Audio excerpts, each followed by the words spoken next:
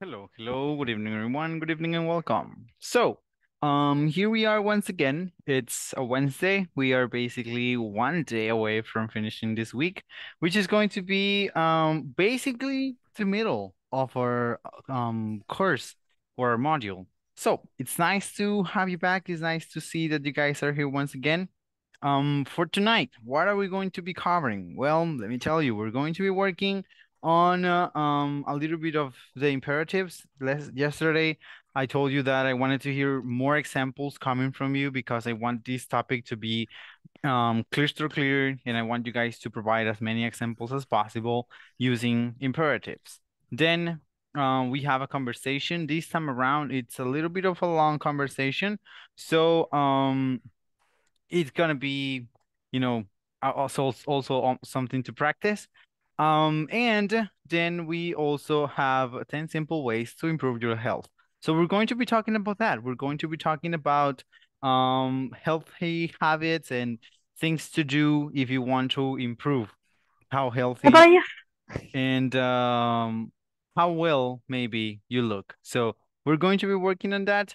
Um, before anything, as per usual, we're going to also have the practice of the question for tonight.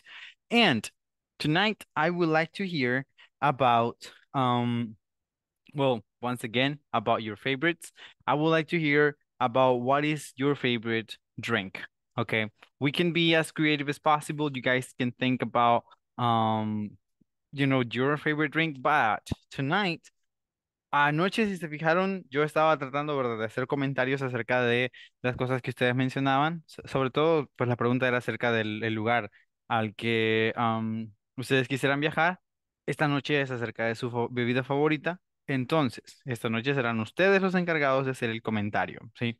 O sea, vamos a decir, ¿verdad? My favorite drink is this and that, and I like it because, ¿sí? And I like it because, y luego explicamos un poco del por qué nos gusta esa bebida. Aquí les voy a dejar eso. And I like it because. Y pues ahí puede ser algo sencillo. You can say because of its tasty flavor, because I don't know, it boosts me up. When we talk about boosting something, is that it gives you energy, that it makes you feel better.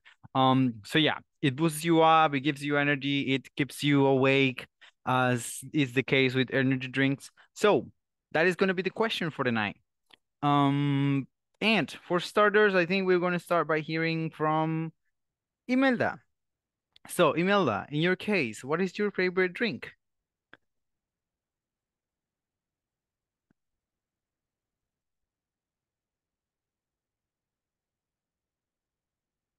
Okay, so seems like we're starting with the left foot here. How about we hear then from Guillermo, Guillermo Perez. In your case, Guillermo, what is your favorite drink?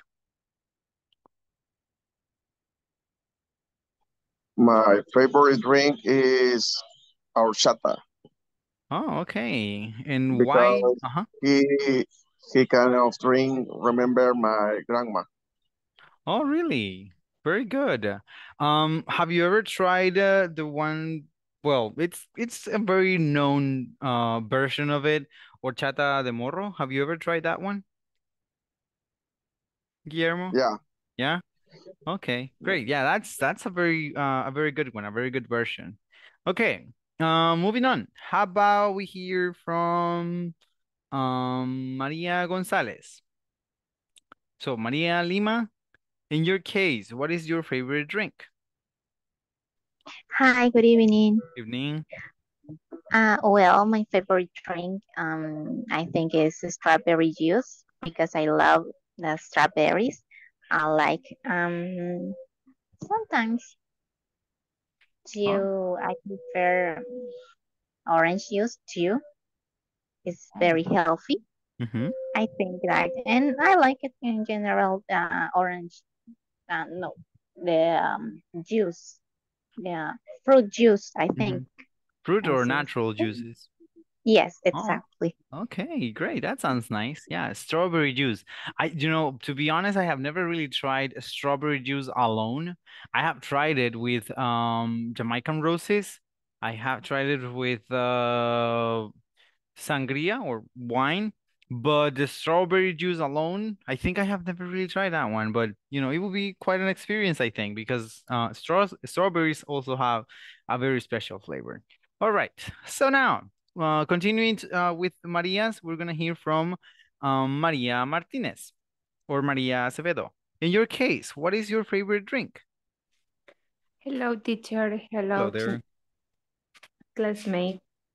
My favorite drink is tea in different savor. I prefer manzanilla, no sé cómo se dice. Neither do I. Manzanilla. Ya somos todos entonces. Sí.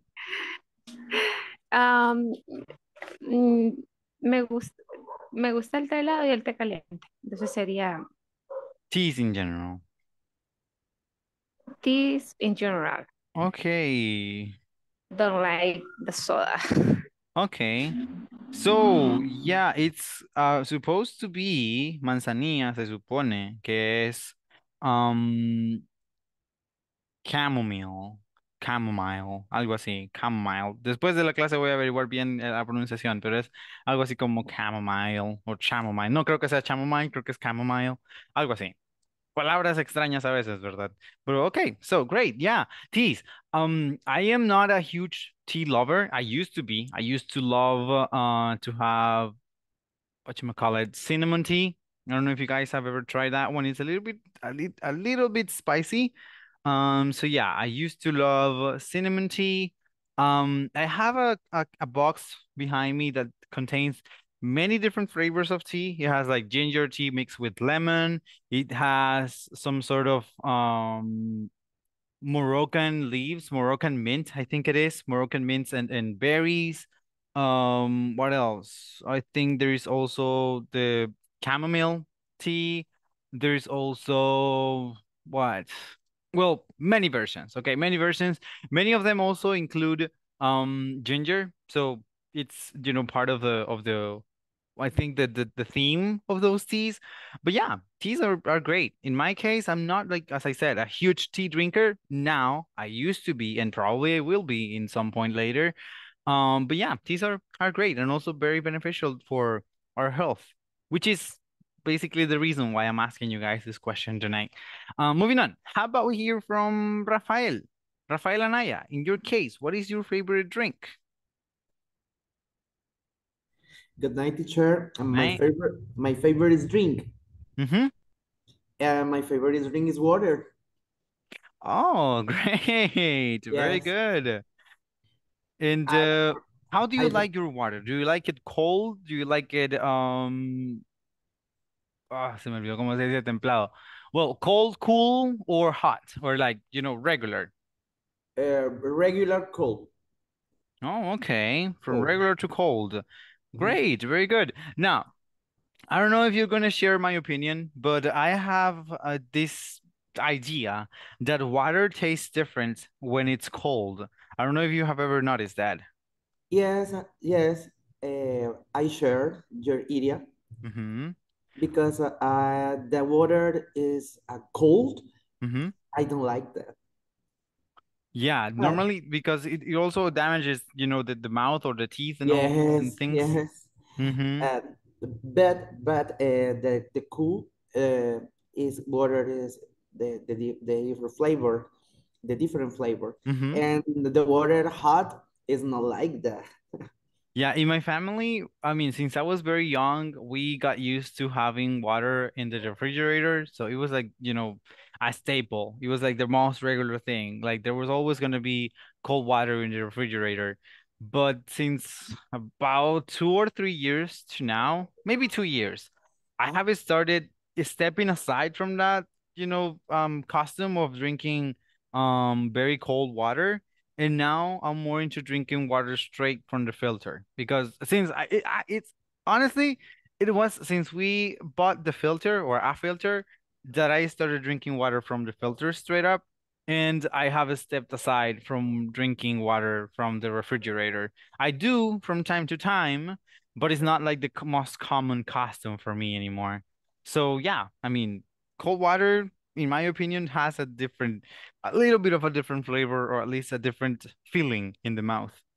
Yes, Yeah. I do. Okay, great. Very nice. So, Thank you. you're very welcome. Moving on. How about we hear from, okay, Claudia says that she's driving, so it will not be her. Diego, in your case, Diego, what is your favorite drink? Good night, teacher. Evening. Good evening. It's okay. And my favorite drink is soda, but I drink a lot of water. Okay, tratando de nivelar las cosas, so trying to level Yeah, the balance there. yeah. Okay, so what is your favorite flavor of sodas? All, but I prefer la Pepsi. Pepsi. Oh, okay. Yeah. So you're basically like one of my coworkers. He is an animal when it comes to drinking Pepsi. He enjoys having Pepsi. I don't know. When it comes to sodas, I will not say that I don't like them. I do like them. But I prefer to have the clear sodas, you know. I prefer to have like Frescas or 7-Ups or Sprites. I don't know why. This happened to me since I was very young as well. I stepped away from drinking colored sodas. I know that sodas are sodas and they're gonna be harmful for the health either way, but I don't know. I like clear sodas instead of drinking colored sodas. But nice. So Pepsi it is for you. Así que ya Yeah. sabe, alguien, ¿verdad? Si conoce a Diego y le quiere hacer un regalo, give him a box of Pepsis. Great. Yeah. Okay, moving on. How about we now hear from Oscar Gonzalez? In your case, Oscar, what is your favorite drink?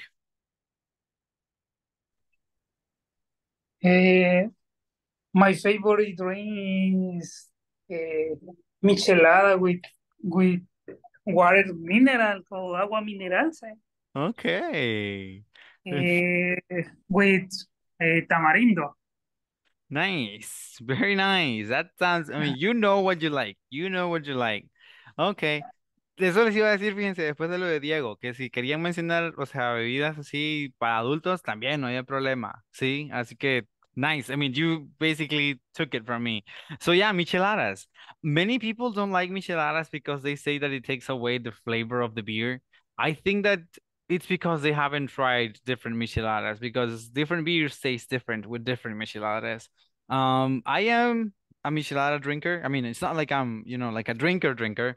I do like to try them when I go to different places and they offer them in the menu. I like to try them. But honestly, when it comes to those kind of drinks, I think that my favorite drink will happen to be something that they don't necessarily sell in our country. It's not really that common of a drink, but it's the Manhattan iced tea. Yeah. No, wait. Yeah, it's a Manhattan, I think. I forgot the name. I think it's Manhattan. I think it's the Manhattan iced tea.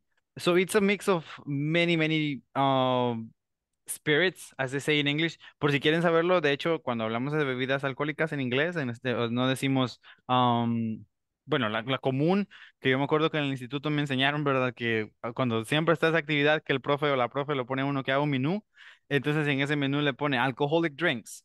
Eh, no necesariamente se usa esa palabra, es mucho más común referirnos a este tipo de bebidas como spirits. Sí, spirits. Y cuando hablamos de los tragos preparados, que tan largo se oye cuando lo decimos en español, son los cocktails. Entonces, wait, cocktails.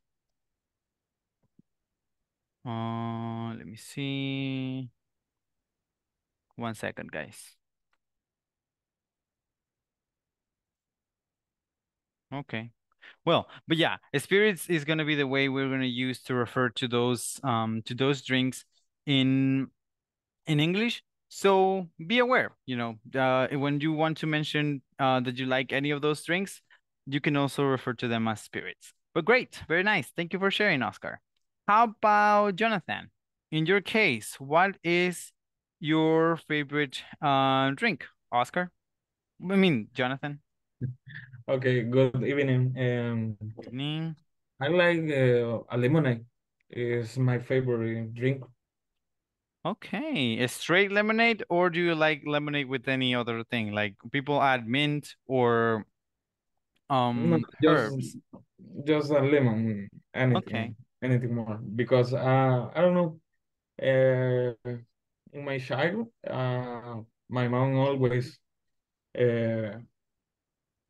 always Made. ¿cómo sería notaba? Made. Oh, gave Made. us. Ajá, made Gave sería us. para decir que hacía. Okay. Gave us a lemonade for all my sisters and my brothers, and it's it's good. Okay, yeah, it's a good memory. Ya, en ese caso también podríamos utilizar la palabra fed cuando se trata de algo que nos daban como de comer. Always fed us lemonade. Es extraño porque Um, más que todo se utiliza la palabra fed para hablar acerca de las comidas, pero también se podría usar con bebidas. Más que todo si son bebidas, ¿verdad? Que acompañan a una comida. Entonces sería always fed us lemonade. And a question, Jonathan, do you like to add a pinch of salt to your lemonades or with no salt? with some With salt? little bit. Ah, okay. Yeah. Yeah. I remember I was like 12 years old when I found out about the pinch of salt on lemonade to give it, a different flavor to take away a little bit of the sourness that it has. So, nice. Yeah. If you guys have never tried it, porque puede ser que alguno no sepa, Yeah, la I limonada recommend it. con un poquito de sal, un poquito, no se vayan a pasar, un poquito de sal, sabe bastante, bastante mejor también. Um, so yeah. Moving on, how about we hear from Blanca? In your case, Blanca, what is your favorite drink? Okay, good evening, Evening. teacher. My favorite drink is the guanabana. It's a fruit, and because has medical propiedades medicinales, no sé cómo se dice, Medical pero proprieties. medical properties. Thank you. Thank you, teacher. And inflamatoria, ¿verdad? Inflammatory. And bueno, y porque me gusta. And I don't like it in the orange porque because me da como acidez estomacal, stomach acid, no sé cómo se dice. Okay, great. Okay. Yeah, great. Yeah, I mean, I have only tried guanabana ice cream. Yeah, I was trying to remember.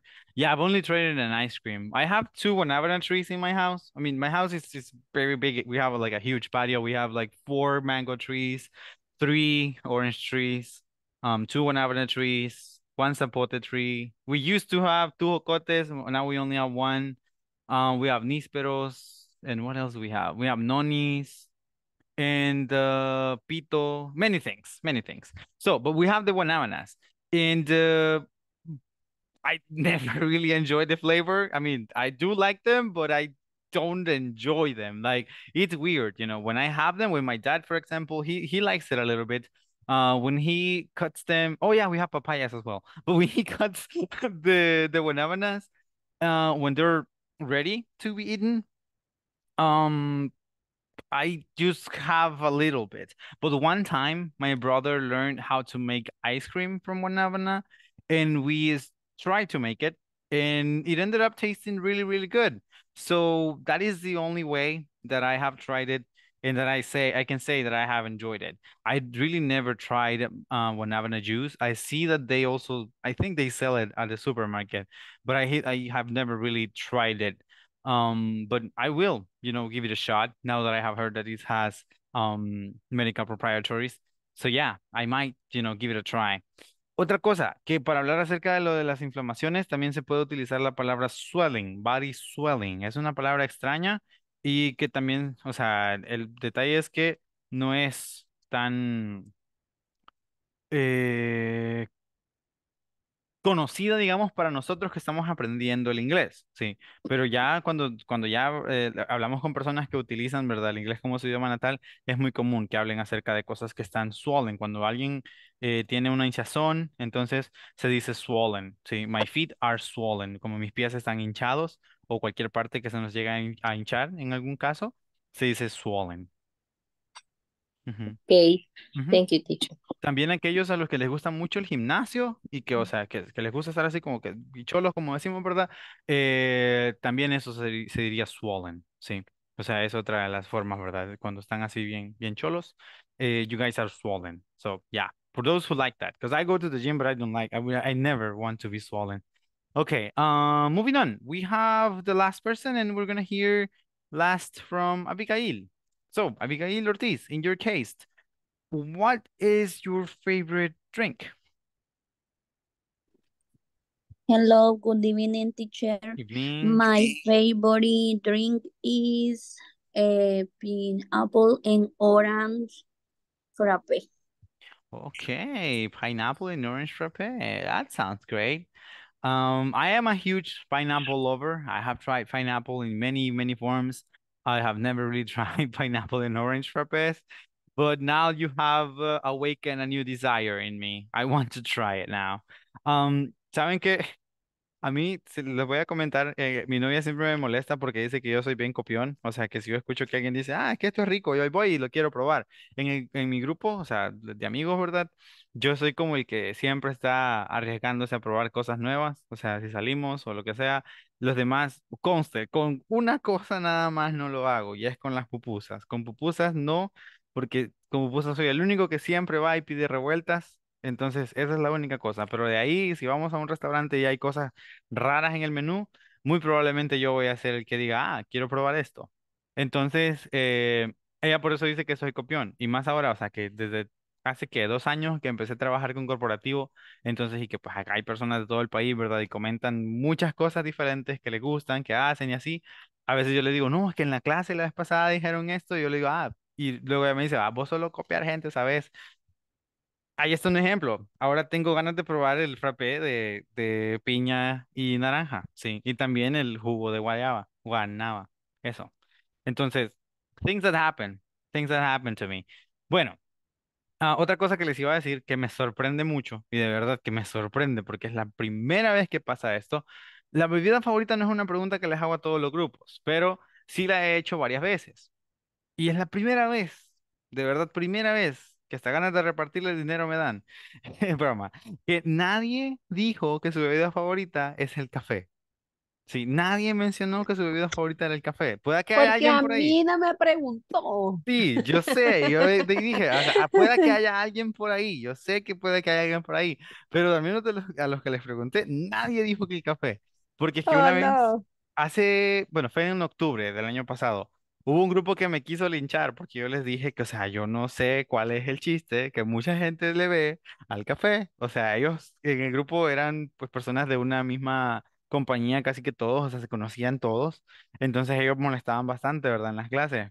Y me decían que me iban a buscar y que me iban a obligar a probar el café que ellos tomaban, el café que ellos preparaban, porque pues, o sea, yo no soy un gran bebedor de café.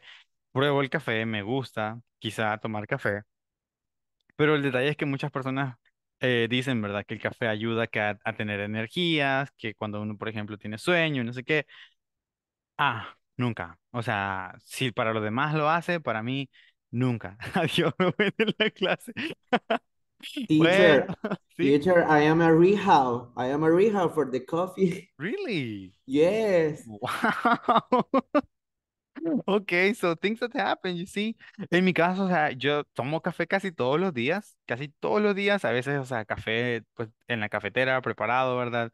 De palo, el café que no es necesariamente café, pero pues que igual las personas lo llamamos café, el de maíz, diferentes sabores. Si voy al súper, compro diferentes cafés, o sea, no es como que yo no intento, ¿verdad? Compro de uno, de otro. Pero no sé, nunca he sentido como eso, de que a veces hay momentos, al principio más que todo, cuando empecé a trabajar en estas clases, yo trabajaba de 9 hasta como de 8 hasta las 10. Entonces, en la clase de 9 a 10, muy a menudo me daba sueño. Ya cuando estaba terminando, ya estaba yo cabeceando. A veces pedía o me tomaba un café antes de la clase y nunca, nunca, ni un solo día yo sentí que el café me diera ánimos, me despertara. Me despertaba más un té que un café. Entonces, yeah, it's weird. So coffee works for most people, but it doesn't work for me. ¿Sí, Elizabeth? No, nada. Nada, ya no quiero nada. Bueno, cosas que pasan. De verdad, a mí les juro, yo a veces, o sea, he intentado, yo sé, yo he intentado, pero no, no se me da el café, no es el café, soy yo. Pero bueno, Realmente no considero que quite el sueño porque realmente no lo quita. A mí no me lo quita.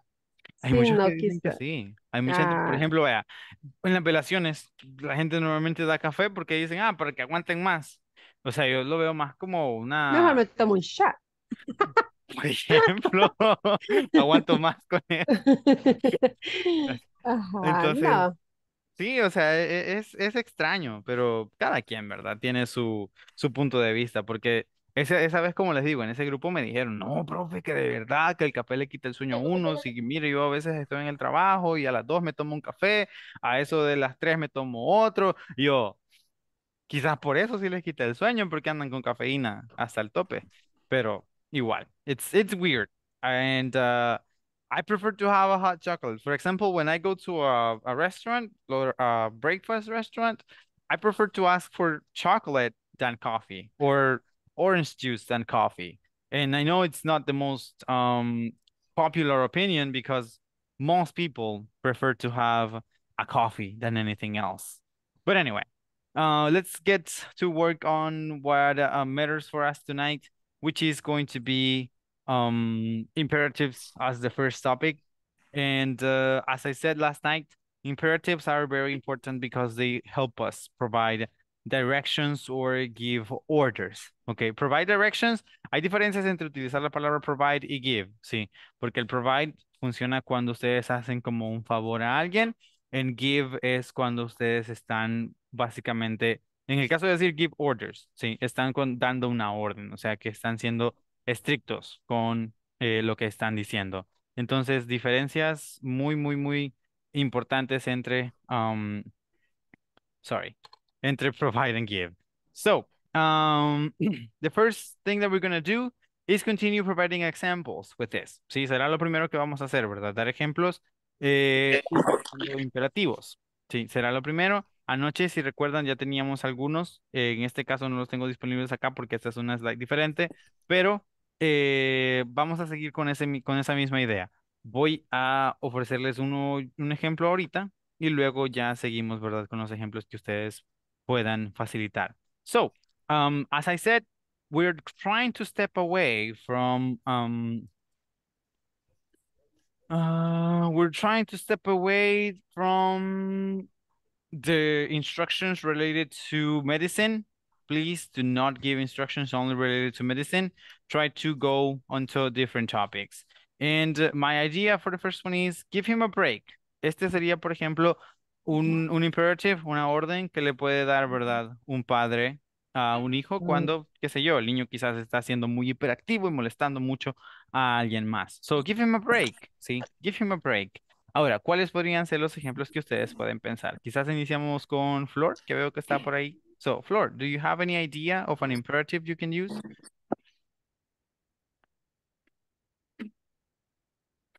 Flor dijo, no, ahorita no. Ok, regresamos al ratito. Vamos a ver. How about Abigail? Do you have any idea of an imperative we can provide?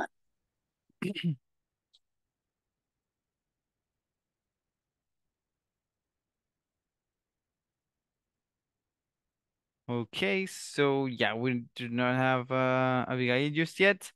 From the people that gave examples last night, I don't remember who they were. So let's see, from Luis. Luis Lopez, how about you? Do you have an idea of an imperative that we can give? Eh, si me dice que dice en español, porque no sé. Oh, un imperativo, como una orden, como decirle a alguien, haz esto, deja esto, cómete lo otro. Básicamente eso, dar una orden, esos son los imperativos.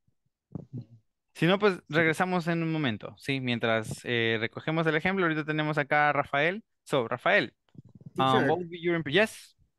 take a seat. There we go. Take a sit. That's a great example. Take a sit.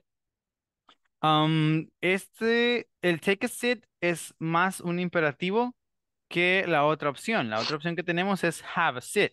Cuando decimos have a sit es más como si estuviésemos ofreciendo la silla. Take a sit sería en el caso de un maestro que les dice a los niños, siéntate, sí, como una orden. En cambio, have a sit es más como pasen a sentarse, sí, como invitando a las personas a sentarse. Muy bien. Como más polite. Yeah, it's Oh. more polite. Yes. ¿Sí, Elizabeth? Another example, keep quiet, please. Keep quiet. Solamente sería el keep Quiet. quiet, sí, porque si utilizamos el please, deja de ser un imperative.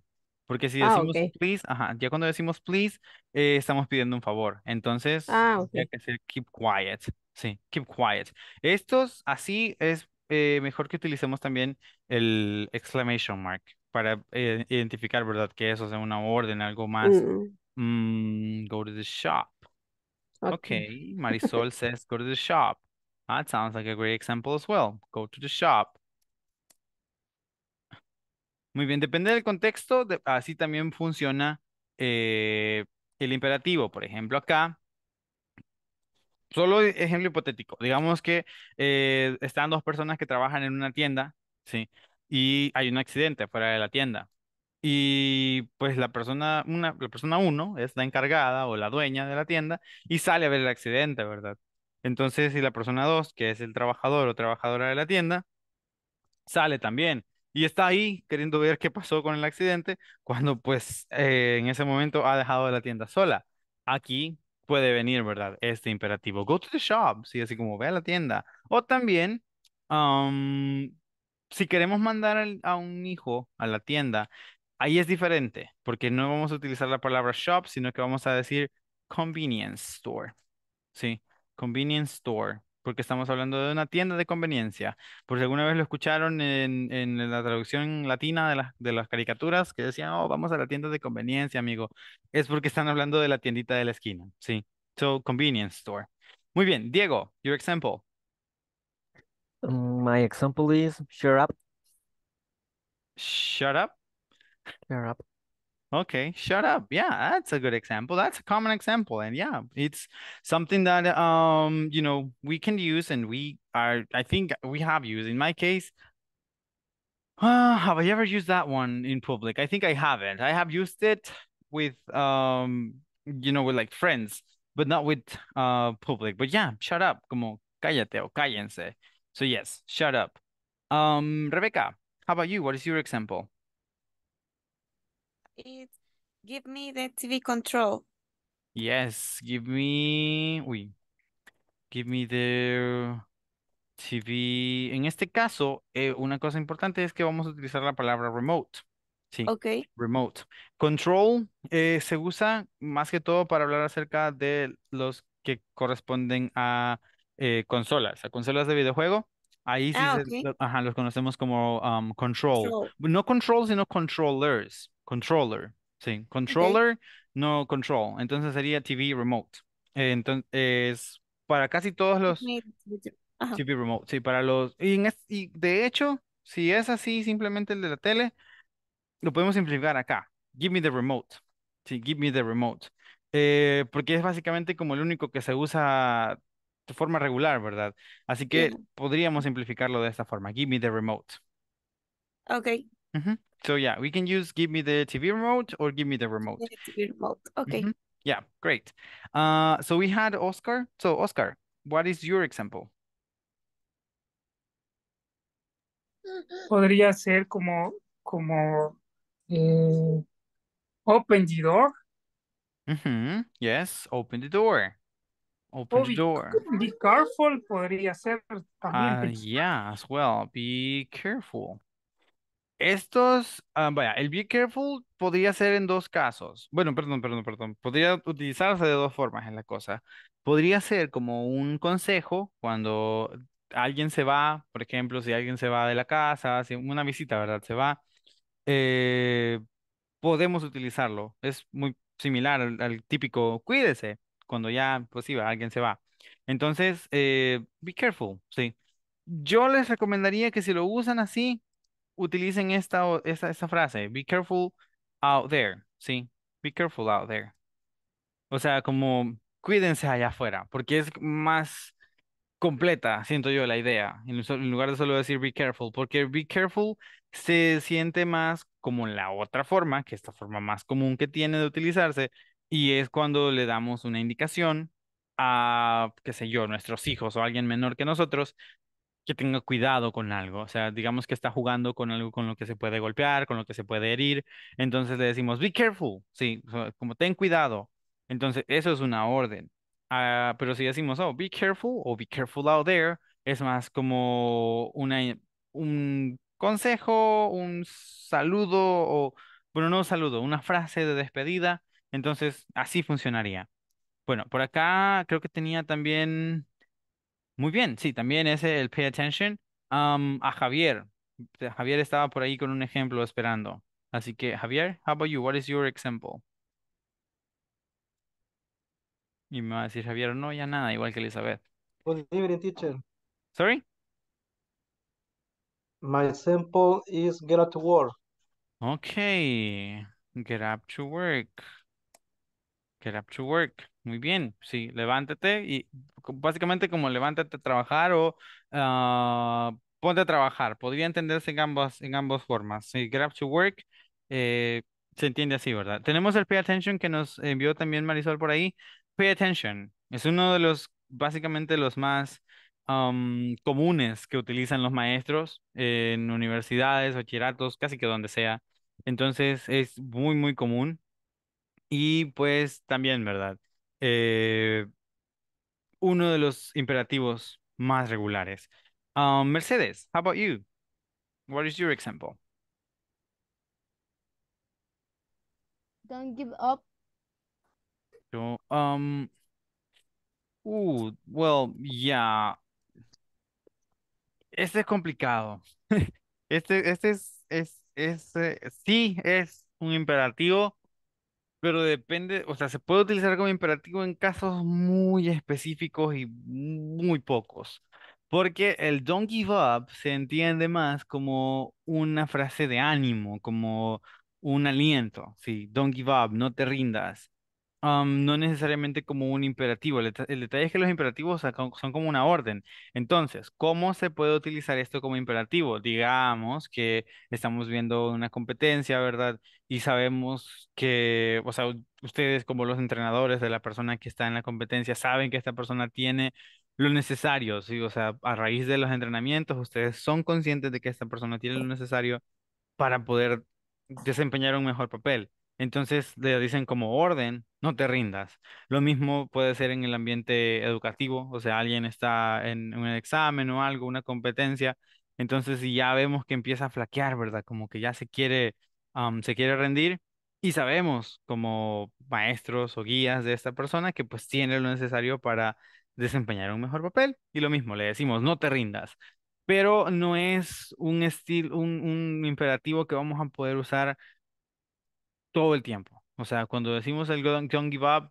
la interpretación principal que va a tener es más como palabras de aliento, como darle ánimo a alguien. Así que be careful when you use that one. Muy Am, bien. Ujú. Tengo otro, pero no sé si se podría, o no sé cómo sería. Si sería don't see o don't watch o don't use your cell phone when do you homework. Sería look. Don't look at your phone um, while you do homework. Muy bien, de hecho, esa es una de esas indicaciones bien específicas. Sí. Don't look at your phone while you do homework. No veas tu teléfono mientras haces tarea. Muy bien, muy bien. Don't look at your phone while you do homework. Great, very good. Okay, then we have from the chat, do your homework. Ahí tenemos ya un ejemplo también, ¿verdad? Do your homework. Sí, haz tu tarea. Do your homework. Very good. Then, yeah, fill in the blanks. Tomándolo directamente desde las indicaciones. Fill in the blanks. Fill in the blanks. That is another example of an imperative. What else do we have? We also have over here, open the windows. Cuando decimos guys, Eduardo, perdemos un poco el sentido de esto. Sí, perdemos un poco la idea de que es un imperativo. Open the windows, podría ser, es que, el detalle de los imperativos es que son usados como una orden, de forma directa. O sea, no hay tapujos en esto, ¿verdad? De que son una orden. Entonces, tienen que ser como con más seriedad. Y cuando utilizamos la palabra guys, estamos siendo amables al final. Sí, open the door, guys. ¿Cómo podría ser? Digamos que tenemos a dos personas allá, ¿verdad? Que están cerca de la ventana. Yo les puedo decir, open the door, you two, ¿sí? O sea, como ustedes dos abran la puerta.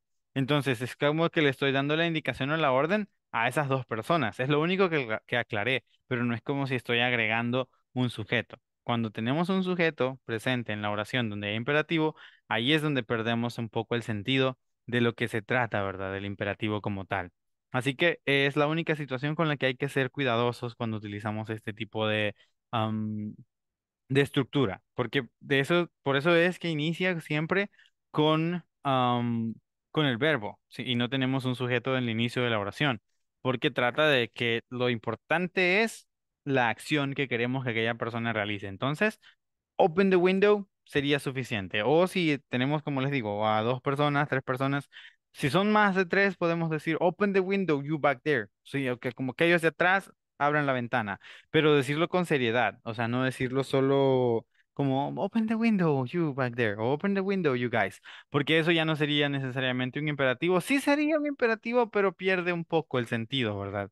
De los imperativos porque estos pues van acompañados también de eso, del feeling a la hora de decirlos, que tienen esa característica que son un poco más dados um, hacia las órdenes. Ok, then tenemos wait outside. Muy bien, voy a colocarlo por acá. El wait outside.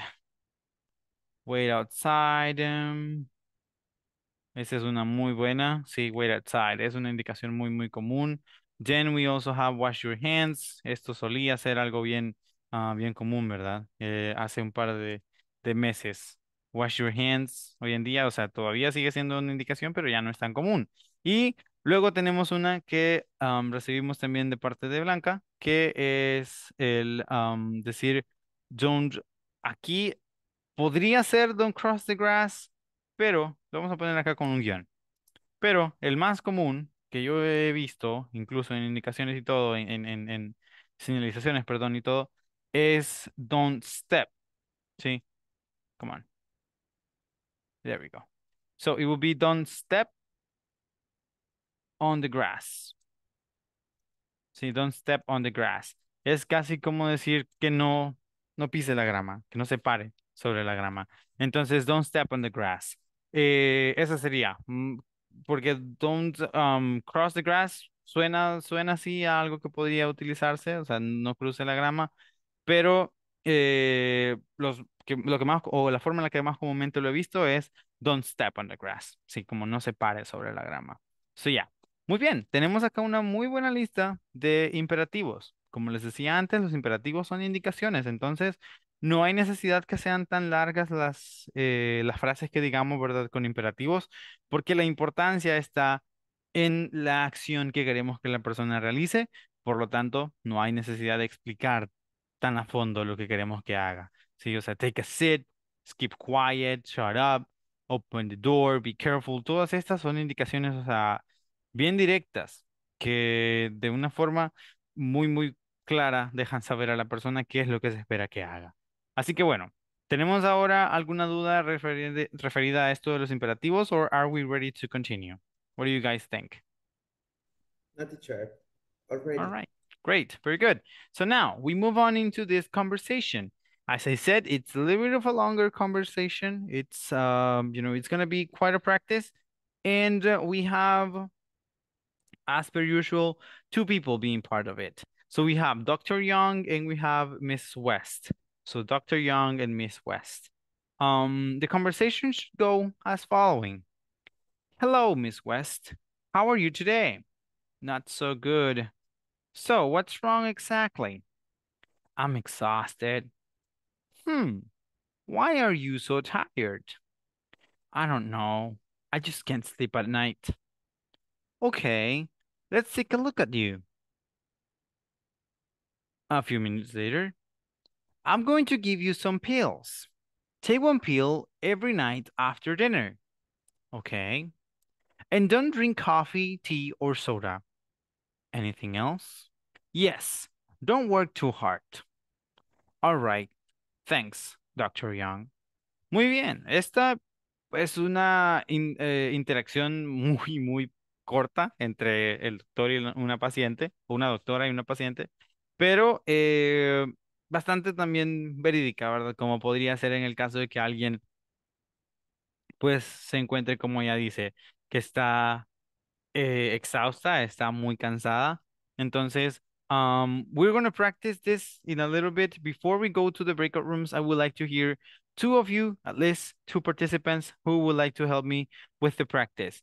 So yeah, two participants, please, who would like to help me out with the practice for this conversation.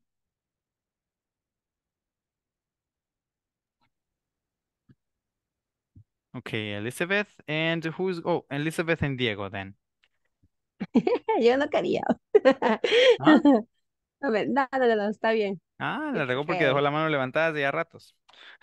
Uy. Okay, so Elizabeth and Diego, you may start when you feel ready. Okay. Hello, Mr. West. How are you today? Not so good. So, what's wrong exactly? No sé cómo se dice eso. Exhausted. Coach. Exhausted. I'm exhausted. Exhausted. I'm exhausted.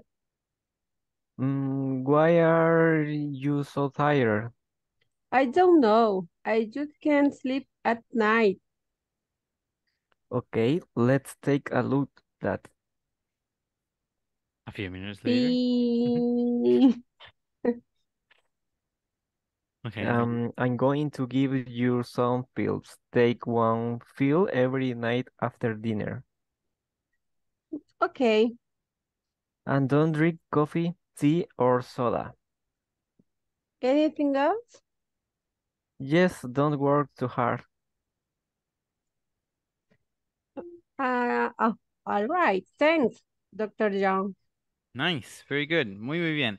Bueno, una cosa que les voy a invitar a que hagamos cuando estemos en la práctica es tratar, ¿verdad? Porque pues a veces haciendo los roleplays es como mejor se nos da o como mejor podemos ir practicando ese tipo de cosas. Traten de sonar como si de verdad están cansados. O sea, cuando lleguen a esa parte, o digamos que les pregunta de How are you today?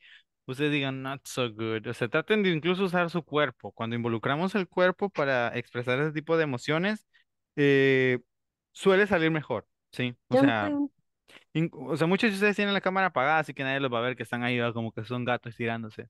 O sea, digan, not so good. Sí, o sea, no muy bien. O si no, la otra, I'm exhausted. Sí, o sea, a mí me gusta siempre tratar de hacer eso porque eso también ayuda a cómo expresamos las cosas. Porque si yo digo, I'm exhausted, pues, ¿quién me va a creer?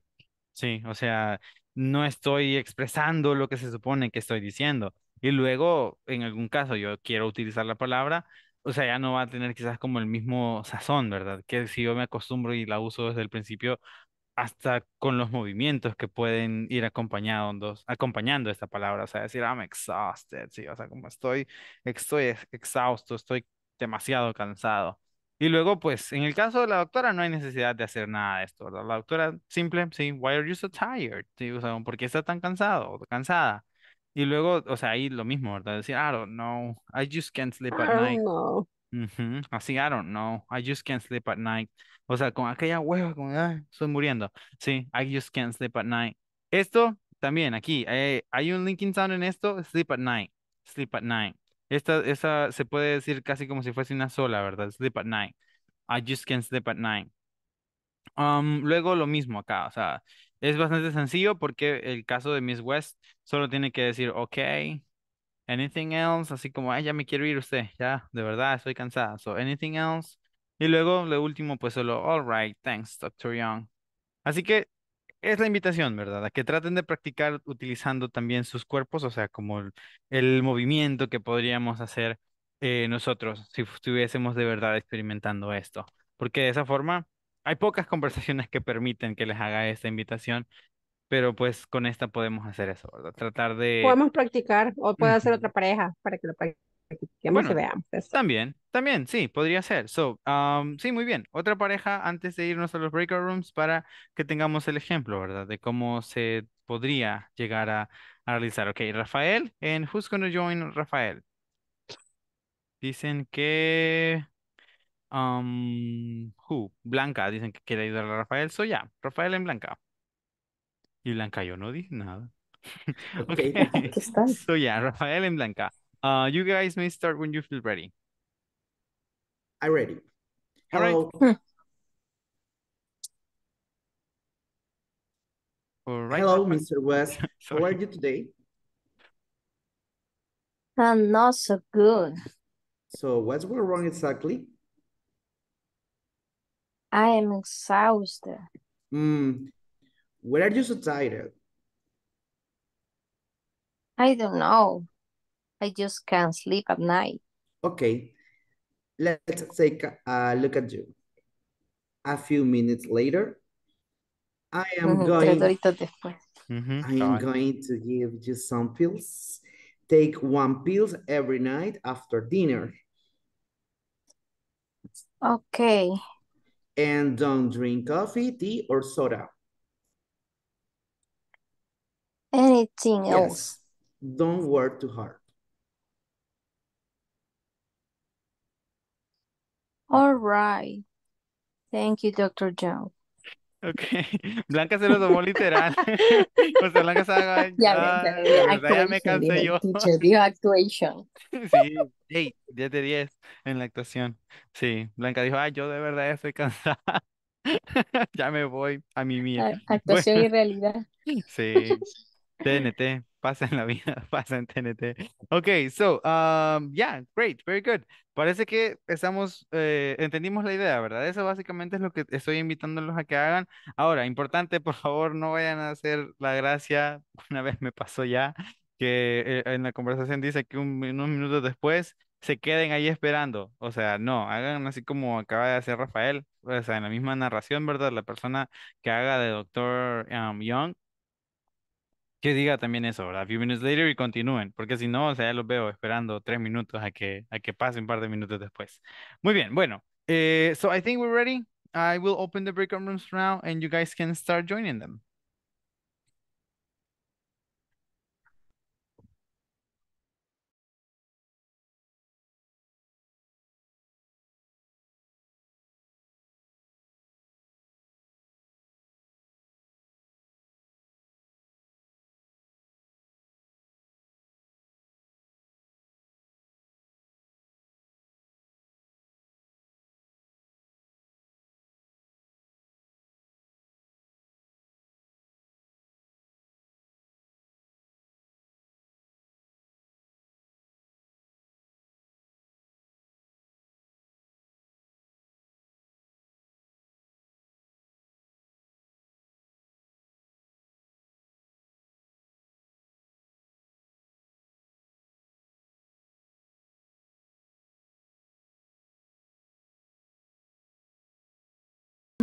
Bueno, You and me?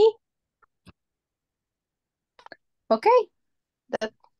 De acuerdo, Elizabeth. Okay. Ok. Are you a doctor or me? La presentación. No sé si usted es el doctor o yo. No, puedo ser yo el doctor, no hay problema. Pero la Okay. presentación la copiaron. Yo le tomé captura. Puede proyectar. Yes. Pero yo lo tomé en mi teléfono. Oh, demonios. Oh, Pero tomé, ajá, no es como que haya hecho. Y no sé si no nos puede pasar el coach. Acá está. Coach, ¿nos puede pasar de picture? Por no nos está escuchando. sí, porque honestamente no le tomé captura, se me escapó.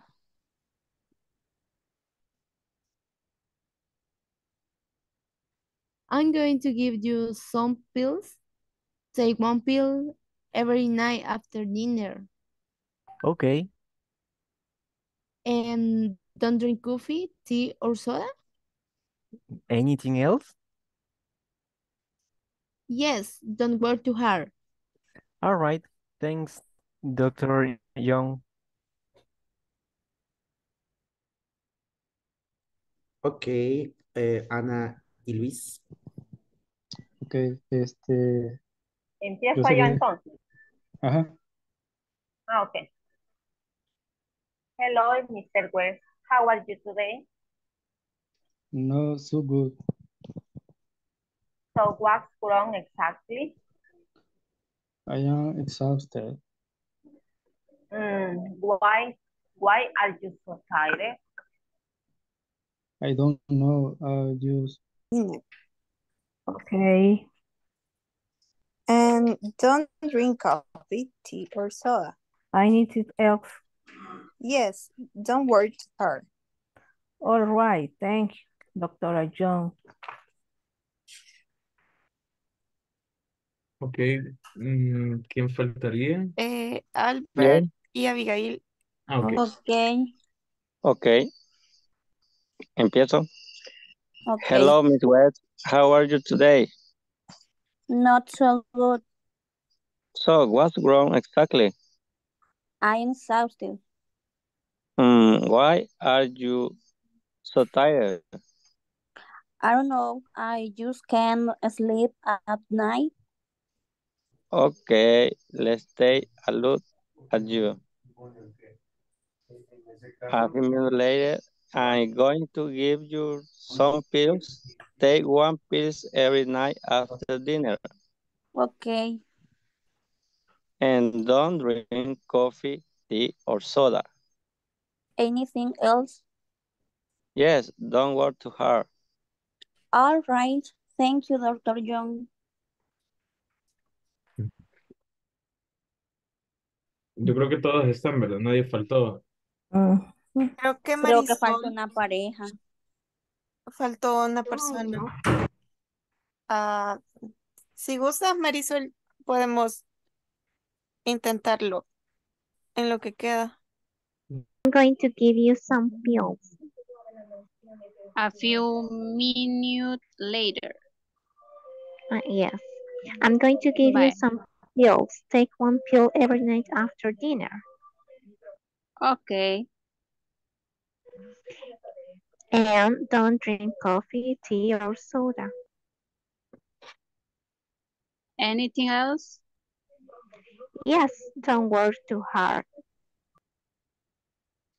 All right. Thanks, your Dr. Young. No, sí, somos pero máster ya con la cosa del inglés.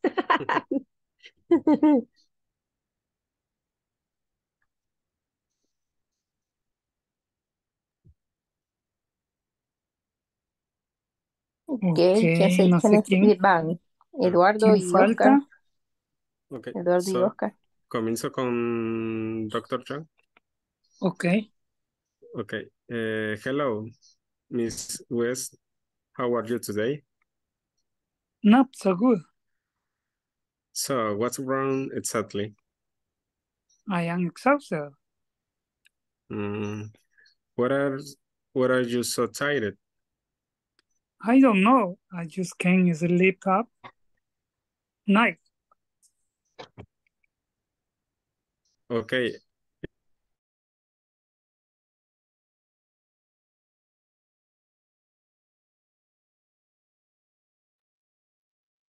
Already. So, well, gotta congratulate you guys. And as Elizabeth said, it seems like you're pros now. Sí, ya son todos unos, ¿cómo fue que dijo Elizabeth? Ya somos unos masters en esto del inglés. Sí, ya, you guys are doing great. I mean, at the beginning, cuando empezamos, yo vi, es participante 3 acostumbrado a los participantes que había tenido antes, o principiante 3 perdón, acostumbrado a los que había tenido antes, yo dije, no voy a tener que hablar tanto inglés, pero ustedes están haciendo un muy, muy buen trabajo, déjenme decirles, o sea, muy bien. So yeah, I mean, you are getting there. In English, as I said at the very beginning of the lessons, it's a language or it's a thing that we can learn only in community. And I'm feeling also glad that, we are also generating community here, porque pues eso es importante, ¿verdad? El tener como confianza en la comunidad y poder practicar de forma más abierta. Así que les invito a seguir haciendo esto porque lo están haciendo muy, muy bien.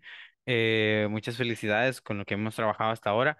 Mañana, si todo sale bien, tendremos la última clase de la segunda semana. Básicamente estaríamos llegando a la mitad, ¿verdad? De lo que sería nuestro módulo.